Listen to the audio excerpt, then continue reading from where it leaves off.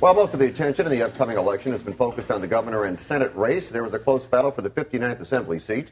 Tim Donnelly is the Republican nominee, Darcel Woods the Democratic nominee. Each of you are here tonight. We appreciate that. Each of you will have the chance to make an opening statement for 30 seconds. Ms. Woods, you begin, please. Hello, I'm Darcel Woods. I've been serving our community for over 30 years. I've been a law enforcement official. I am an educator. I have worked with business and industry. I have done a multitude of things to try and bring our community to the economic prosperity that it needs to be. I want to represent you and all the constituents within the 59th Assembly District. Very good. Mr. Donnelly, if you would, please. Sure. Hey, thanks, Fred. I'm Tim Donnelly. I'm the Republican nominee for the 59th Assembly District, and I'm the third oldest of 14 children. I learned supply and demand at the dinner table. So I'm running because I didn't see anybody representing me in the Assembly, and I think it's time that we have the people's voice heard there. And I own a small business, and I think that Sacramento has declared war on businesses, and it's time that we send somebody up there who will fight and actually make the people's voice heard for a change. All right. Illegal immigration is a big issue, obviously. Mr. Donnelly, you would like to see the Arizona law enacted here. Do you believe that sanctuary cities should be outlawed? Well, absolutely. It's just common sense. If you look at the SB 1070, the Arizona law that Governor Jan Brewer signed, it actually has a provision in there that will end sanctuary cities by empowering the citizens to sue the local government. For instance, if San Francisco which has an active sanctuary policy, which has actually gotten 3 members of one family murdered when they refused to cooperate with immigration officials, that would be ended because the citizens can sue that government, and we all know governments are afraid of lawsuits. Everybody is. So it puts the power in the hands of the people for a change, and it doesn't cost us anything, and it will solve the problem. Ms. Woods, would you be in favor of outlawing sanctuary cities? Well, you know, Fred, the whole problem here is the fact that when we're talking about bringing Arizona-style law to California, as Mr. Donnelly would want to do, that's not the real issue. The real issue is the fact that the federal government and its agencies have not done the job. We need to make sure that the federal government feet are held to the fire because they are causing the states to have to deal with the problems, and we should not have to deal with the problems. Sanctuary cities would not even be would not even be an issue if, in fact, the federal government was doing their job. So, but we know the federal government is not doing their job. Correct. And that being the case, how do you feel about that? I feel that we should not have sanctuary cities. It is against the law. But what happened was when President Reagan granted amnesty, that blurred the lines of where people could go and where they would be safe. So that opened up the floodgate for that whole sanctuary city. All right. Now, we know it is tough to operate a small business in the state of California. Ms. Woods, what are your thoughts to make it easier for small business owners? Well, first of all, I want to say that I know Mr. Donnelly's stance is that business needs the help, and so do I. But he also wants government to get out of the way. Now, if government is going to get out of the way, first thing, I want to make sure that before we pull government away is that we help small businesses, that we give them the tax breaks, and we give them the incentives to thrive and get the economic prosperity back into our cities. So I am for small business. I have people within my family who are small business owners. So I want to make sure that they get the tax breaks that they need, that we give them the incentives that they can open up businesses and they can get people back to work, because small businesses are our economic engine. In the 59th Assembly District, we have no large corporations. We only have small businesses. So I would support small businesses. But first, we need government to help them. We can't get them out of the way. Mr. Donnelly, you believe government should get out of the way? Absolutely. It isn't the purview of government to help small businesses or anybody else. Our country was founded on a concept called laissez-faire from John Locke, which means leave well enough alone. What we need to do is take a shredder up to Sacramento and start shredding these regulations that are strangling businesses. I can tell you in every single industry, there's some law. It's as if Sacramento has declared war on small businesses. And if small businesses, as we know, are the job creation engine, we're not going to be creating any jobs. The quickest way we can create jobs in this state is to repeal regulation. We don't need one more regulation.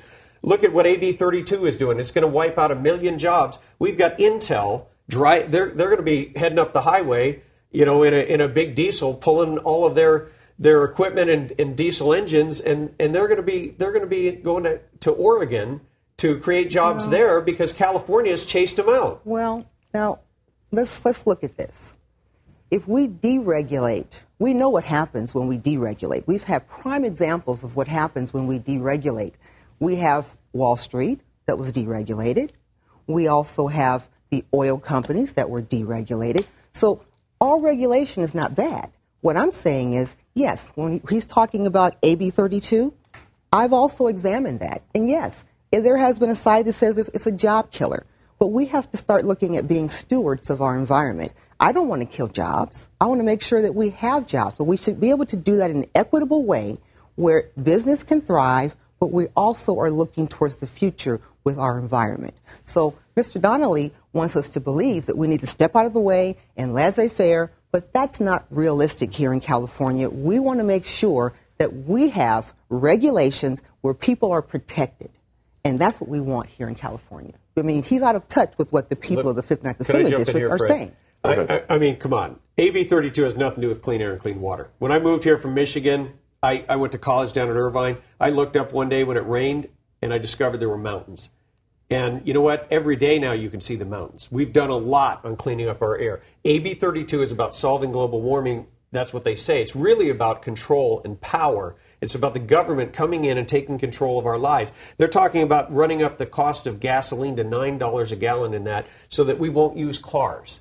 Well, that's ridiculous. And they're going to decimate our trucking industry. Every product is brought to market by truck. So that's going to drive up the cost. And what is it going to do? Is it going to lower the temperature in California? No. And this isn't about global warming because they've changed the name to climate change. And when I was in 7th grade, it was the new ice age. Well, it's all the same people with the same propaganda. And in the end, it's really about government reaching into our lives and taking our liberty. And I think it's time that we beat that back and say enough. All right, well, let's move on. Let's move on. Can I make one point here, Fred? Please, quickly. Okay. Mr. Donnelly can clearly, with a clear conscience, say that because he is actually being backed by big oil and big tobacco. So that is why he is protecting he's protecting his backers. And we understand that in the 59th, and that's why the people are incensed. All right, Mr. Donnelly, you would be in favor of a prisoner exchange program with Mexico, with the exception of death row inmates or those serving life in prison. You would swap them one for one. Why is that a good idea, and how would it save money? Well, we're paying $51,000 a year per prisoner in California per year. This is insane. And that's partly because the federal government has taken over our prison system because of the overcrowding. We think roughly 1/3 of our prisoners are illegally here. So if we could deport them, they mostly come from Mexico, and pay them maybe $10,000 or $12,000 or as much as $19,000, which is the U.S. national average, that would cut our cost dramatically. You're talking about maybe saving $2 billion. And that's 10% of our budget deficit. But you're getting one in return. No, we're not going to get that many in return. I mean, the reality is you're going to get a few. We don't have that many people incarcerated in Mexican jails, but it would be nice to get them back and afford them the protections, that U.S. jails would afford them, and it'd be good to repatriate the Mexicans to their country, and I just think it's just common sense. Ms. Woods? Well, Fred, again, Mr. Donnelly is pushing forth, asserting this misconception. It is a one-for-one exchange through the International Compact Treaty, as you stated earlier. So that would mean that we could only exchange one U.S. for one Mexican or one European. There would be no cost savings because once we got that individual back, the $51,000 would be what we would spend. We don't have the privilege of being able to say, well, when we get this one back, we're going to charge the same thing that they charged over in Mexico or in France. That's not how it works. And he is putting forth an erroneous proposition. All right. We have 2 minutes left. I'll give you each 1 minute for closing statements. Mr. Donnelly, would you like to go first? Absolutely. I'm going to address the point my opponent made here. The prisoner exchange idea is actually just to get people's attention. The bottom line is we want to solve that problem. We actually want to save the taxpayers a tremendous amount of money. And I think if it's a federal issue, great. Let's get the federal officials involved. Let's coerce them to do their jobs. The bottom line is what people want right now is they want government that works for them. They want government out of their way. And we're sick and tired of being taxed to death, all so that we can support $11.2 billion for illegal aliens. We're paying a fortune for everything in California. And you know what? What's interesting is they didn't cut anything. All they did is come after business owners like me, come after ordinary people that work for a living. It's as if we've got a target on our back and say, you know what, I'm coming after you for 14 point whatever billion dollars in taxes. And we need people that will actually go up there and take our voice, that understand what's going on out here in the real world. And I've stood on a lot of porches, and I can tell you right now that California is in dire trouble, and I plan to go up there and fight. Mr. Donnelly, thank you. Ms. Woods, 1 minute, please. Well, I want to let the people of the 59th Assembly District know that I am a representative that will be true to that word, represent. I will represent every faction of our district, whether that be Democrat, whether that be Republican, Independent, whether that be the working class citizen, whether that be the business owner. I want to make sure that everyone's voice will be heard, as opposed to my opponent, who will only represent the special interest. I want to make sure that people know that I will be the person who will hear your voice. I will even meet with people who have opposed me, because that's when you learn how to represent everyone. So if you want true representation, you will vote for Darcel Woods on November 2nd. Ms. Woods, Mr. Donnelly, thank you both very much. Appreciate you coming down tonight. Good luck to both of you. Fred. Thank you.